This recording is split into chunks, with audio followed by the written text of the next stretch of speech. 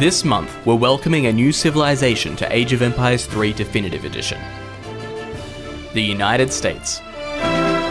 The land of opportunity provided a new world for people from many nations. Basic militia forces skilled in skirmish tactics and marksmanship advanced into a professional army, securing the United States' independence and impressive road to prosperity.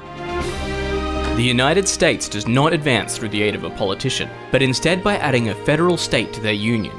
Each state offers a small bonus and additionally adds 2 unique cards to your deck.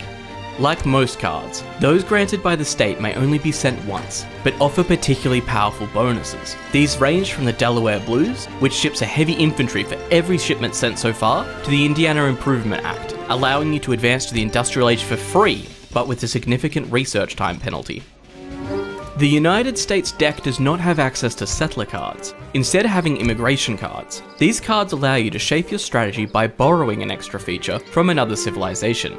These features range from access to a bank wagon to dramatically improving your settler hit points and combat abilities.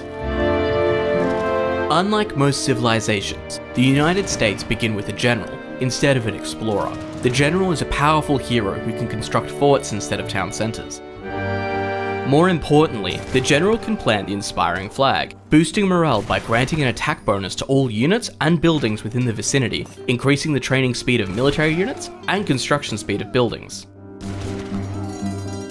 The United States can call upon Minutemen from the town centre, outpost and fort to help defend their base, or quickly add some extra might to their armies.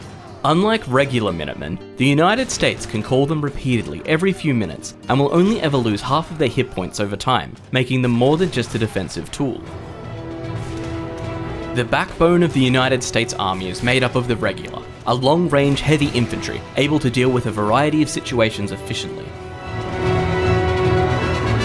The state militia is a frontline infantry with high hit points. It gains additional hit points for each other state militia nearby. The sharpshooter is a specialist skirmisher, with extra range and bonus damage at the cost of hit points and utility. Their deadly precision and range are perfect for countering heavy infantry. The carbine cavalry discharge 2 shots of their weapons from a safer distance than most ranged cavalry, perfect for chasing down enemy cavalry or routing armies.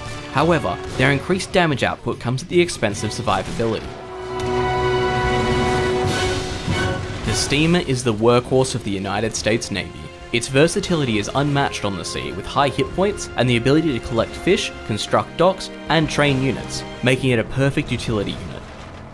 Its full steam ability makes it perfect for hunting down fleeing warships or escaping from sticky situations. Alongside these unique units, the United States can also construct the Gatling gun and ironclad, units normally exclusively obtained by card shipments. By completing a dedicated set of themed challenges, you can unlock the United States for free. These challenges will only be available for a limited time, so get in quick.